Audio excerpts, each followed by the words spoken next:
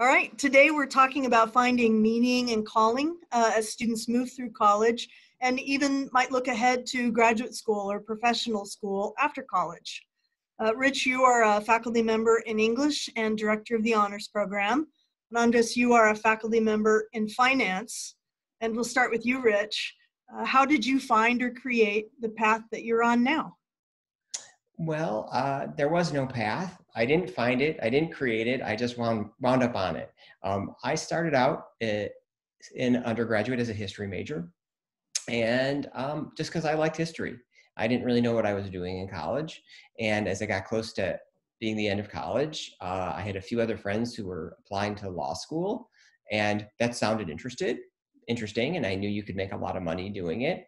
And so I was like, oh, that sounds interesting. My mom at some point had mentioned, Rich, you might seem like a good teacher. And I said, you're a teacher. Why would I ever want to be a teacher? And they didn't make enough money. So I said, no, I'll go to law school. And so I went to law school, and I loved the intellectual engagement of law school. Everyone else hated it, hated the questioning, hated the debates. And I thought that was great. But I went to law school because I wanted to help people. And so eventually I worked in a prison legal aid clinic, and I worked in the public defender project. And so I went to prison once a week for a year. I, did misdemeanor cases in Kenosha County, and I liked it, but one, got tired of losing, and two, I was seeing people at their worst moment in their life, and it really felt like the system was stacked against them. And I was kind of frustrated with that. And then I went back for my third year of law school, not really excited about being in law school. And I worked for an attorney. And it was a horrible experience, but it was a great experience. It was horrible because I didn't like what he was doing and how he practiced. I didn't think he was a particularly ethical lawyer, but it showed me that I needed to go to a different direction. So I finished law school, graduated, got admitted to the bar, and then had nothing to do. So I did what any person might do, is I said, well, I'm going to forget this career stuff. And I just hung out in the city of Chicago, fell in love, and that was great. And then after that, I worked in an elementary school for 2 years because my mom was onto something, and she knew that I actually liked teaching and liked dealing with people. And so I learned how to teach special ed kids for 2 years. And at that point, I was like, yeah, I should probably go into education. And so I decided, I looked into it, and I could either take me about 3 or 4 years to get certified to teach in high school, or it would take, 3 to 10 years or something like that to teach in college. And I went with the college route because I always liked academics and stuff like that. And so I went back to grad school, and I went and got a PhD in American Studies, which is kind of an interdisciplinary degree. And I did a little bit of cultural studies, a little bit of literature, a little bit of law, and put it together. And everyone was very suspicious of me because I was a lawyer. So somehow they thought that I was going to be this evil, dark lawyer who was going to do something magical. But at the same time, it really was great because I had one foot in the humanities and one foot in the professional schools. And I had a very unusual grad school experience where I was teaching Introductory American Studies, which was a humanities class, and I was also a TA in business law. So I was TAing in both the business department, business college, and the humanities department, which was great. And so when I got to Drury, when I was hired actually in something called the Interdisciplinary Studies Center, which doesn't exist anymore, I was teaching a lot of general education and doing things across different departments. And so it was a strange journey. I never would have guessed I would have wound up in Springfield, Missouri, teaching in an English department, because I don't even have an English degree, but don't tell anyone, it'll just be our secret. And now that's what I do.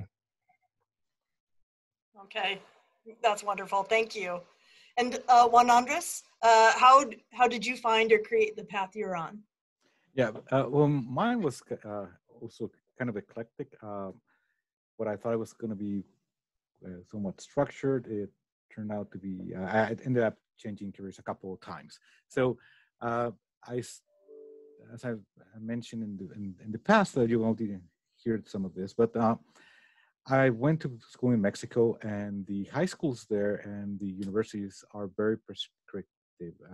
You The high school that I went to was more of a magnet school. So right before my senior year, I had to choose what I wanted to do. And as most juniors, I was about 16 years old or so. So my I guess my counselor kind of told me, well, it seemed like you'd like engineering and you also like management, or you like numbers. So in talking to my family and my friends and other teachers, I decided I was going to go into engineering. And after some experience, I will probably get a master's degree and become a manager for a company. So that's kind of what I did. Now the only issue was that after I did that, I needed to choose a career within engineering. I had to choose what type of engineering. So I chose mining engineering. Part of it was family tradition. Part of it was because I didn't want to do what my brother was going to do. He was a civil engineer. So he was going to grow and build, buildings, and I was going to build tunnels. And you go up, I go down. You go left, I'll go right. I mean, I didn't want to cross his path. Eventually, we were very good friends anyway, but I mean, we're siblings. But going back to this, I applied, got accepted into mining engineering. And within the School of Mining Engineering, there's three paths. One of them could be geology, the other one could be mining engineering, and the other one would be metallurgy. And really, that's practically all you could do. So if I wanted to take an elective in somewhere else, I couldn't do it. In a way, it was kind of fun because it was a part of a cohort, and the advisors were telling us what we needed to do, but I didn't have freedom. But it was okay at that moment. What we did have freedom on was that we were supposed to do internships every year, and within those internships, you would choose different industries, and then decide which one you wanted to go into, or the type of mining you wanted to do. So my first internship was in a coal mine, and it was underground. I didn't like it. Not that I was underground, because I ended up working in underground mines. I just didn't like coal mining. It was too dirty, and I didn't want to be dealing with methane and those type of things. But then the next year, I did an internship in open pit mine, and then I did a couple of underground mines, and ended up working for a manganese mine that was highly mechanized. It's one of those where you actually go in a vehicle. I could go in a jeep inside the mine, and I was doing rock mechanics, so dealing with engineers and making sure that the mine was supported. After a year, I moved to Guanajuato, which is my hometown, and I work at a gold and silver mine. And I worked there for about 3 years. And towards the last year, I decided it was time to start my master's degree.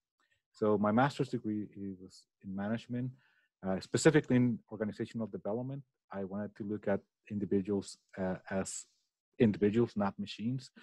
And I thought also there was going to be a skill set that would allow me to move into another industry if I wanted to. So it was practically like HR. So I started working on that, and then I applied for an exchange program. I ended up in Southern Oregon University. I worked on my MBA there. And since my background was engineering and all of the courses that I had taken, like I would take an accounting class, but it was accounting for mining engineering. And all of the different courses I took were very specific to that. I could not transfer all of those. So I had to take all of the core classes for business. So I ended up practically doing another bachelor's degree in business, and then the master's degree. And because of that, I took some electives, and I got a certificate in finance and economics. So that's when I began looking at, okay, finance and economics seems to be a good way to go. It was right before the dot-com boom burst. So everything was really exciting. So I wanted to get in that field. I graduated, and then my wife and I decided that rather than going to Mexico right away, we were going to stop in Texas, probably work at the Maquiladora Industries, which are between plants, that manufacturing plants in southern border. Ended up not working there, but working at the Center for Business and Economic Development at the university. That was actually helping companies, and we were helping them develop training programs and helping them get training grants from the government. So it was quite exciting because I was doing some of the things that I liked doing before. But then I started moving around. I shifted into student services. Actually, before that, we did some retraining programs for dislocated workers, people that had lost their jobs because their companies had actually moved their operations. So I was highly involved with HR, and a lot of my experience went that route. Ended up in career services, and I began advancing, but then I hit a ceiling where I was told either you get a PhD in EDD or you're going to be stuck if you want to continue here, or you can go to another industry. So it was one of those times when you have to make a decision, and my decision was to pursue a PhD. Kind of the thoughts that Rich had, like, I think I can do this in 3 years. It ended up taking me 7 years to finish my PhD because I continued to work while I was doing that. But then I finished, and I ended up selecting, it was business, but selecting finance as a concentration. And some of the research I did at the beginning was related to, for lost of words right now, it's labor economics, so things related to where are students going, labor market and stuff like that. But then I kind of picked up once again natural resources. So I did some research based on oil and gas, but how that behaves with oil and gas, actually oil producing countries, a lot of it dealing with Latin America. So keeping that in mind. But at the end, what I really wanted to do was have that interaction with students. I like the research aspect, but I really like the student aspect more. So I started looking for employment. I applied to universities that were with high focus on research first, but I figured that that's not what I wanted to do. And then there was an opportunity to come here to Drury, and it was like, okay, this is exactly what I want. They're teaching business, but they value other things as well. They're teaching students to see things in different perspectives. And that was something I really cared about, because I knew what it was to be part of a school where everything is too narrow and too specialized, which can be really good if you want to be a specialist.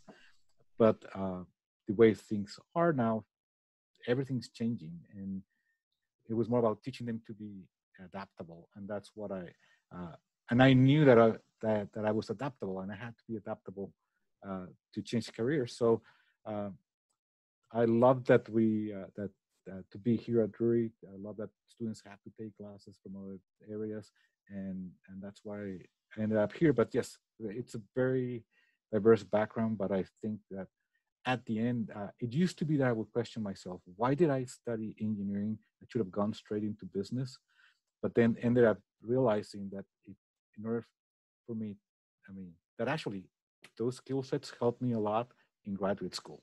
So it helped me understand industry, helped me understand that in a different perspective. So all of that ends up helping you. Right. Well, you really see it in both of your journeys.